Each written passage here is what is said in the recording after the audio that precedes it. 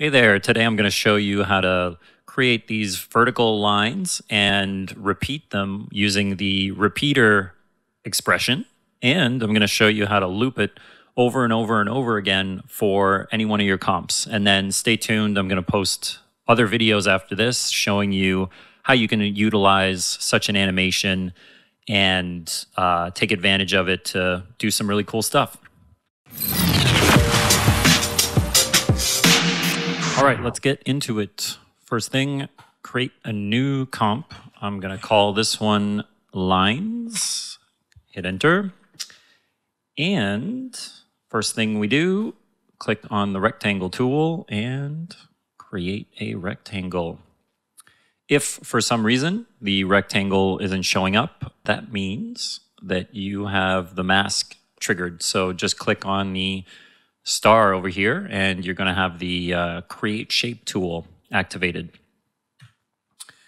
Okay, so the size and width doesn't really matter. You can set that up in as your preference, whatever size you want.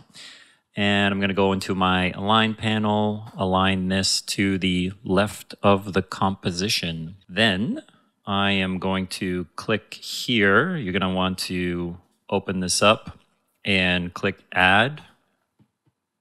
And we're going to hit repeater.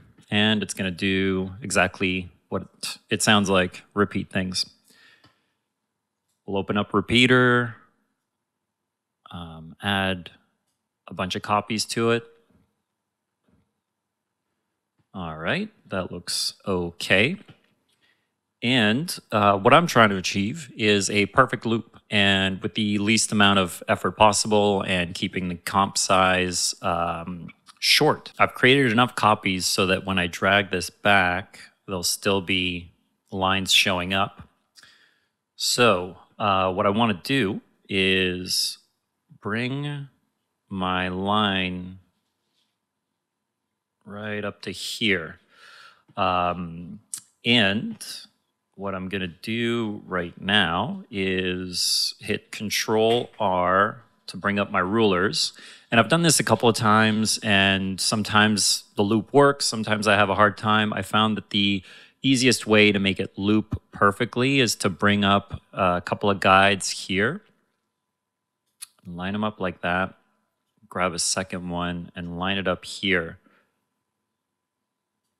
So I'll show you in a second what that's going to do. But first, you want to open up the transform down here of rectangle 1.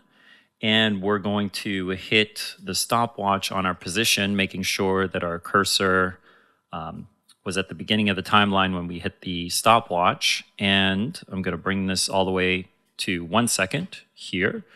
And I'm going to click on the position here and drag until I have another group of lines that line up to my guides. Like so. All right, so now I'm going to drag this out here. This is the work area bar. I'm going to bring my cursor back to the marker back to the front and hit the space bar. And now you've got yourself a perfect loop. Yay. All right, so once we have that, we have our comp our lines comp, perfect loop. It's about a second long. So right click on your work area bar and we're going to click on trim comp to work area. So now the entire comp size is a second long, the exact amount of time that my loop is going on. Next, we're going to create another comp.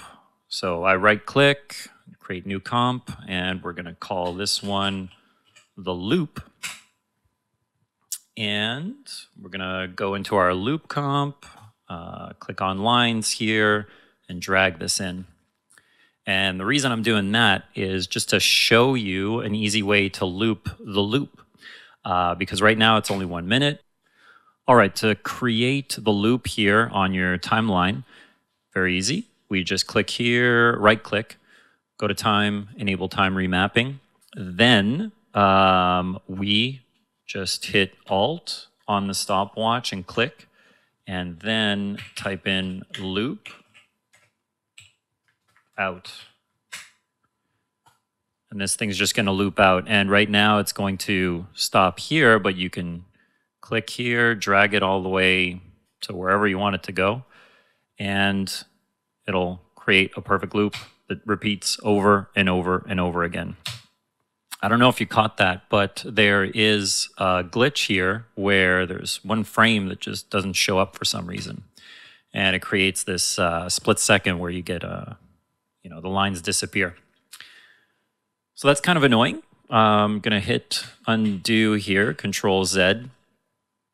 And we're going to do the same thing, but I found this trick or hack to solve that. So once we enable time remapping, you're going to go one frame back. And keep in mind, this doesn't always happen, but in case it happens to you, this is how you fix it. So we're going to create another keyframe, one frame behind this one. And you double click on this keyframe and you hit 0 and then delete it. And you bring this keyframe back. And now I'm going to click on Alt, the stopwatch, and do the same thing. Boom. And then that glitch is gone. I don't know why that happens, but that is how you fix it. That's how you accomplish the repeating lines with a repeater and looping it out like that. It comes with its advantages here. You can very easily lengthen or slow down your loop if you wanted to. By just clicking and dragging this keyframe here, I've extended it to 2 seconds, and now you're going to see it's much slower. Right? And if you wanted to slow it down even more, you could put it to 4, 6 seconds. You get the point. And you can make it even faster as well. Just like that. Well, there you have it. That's how you create some repeating vertical lines and animate them into a loop. Hope you enjoyed, and stay tuned for the next video. See ya.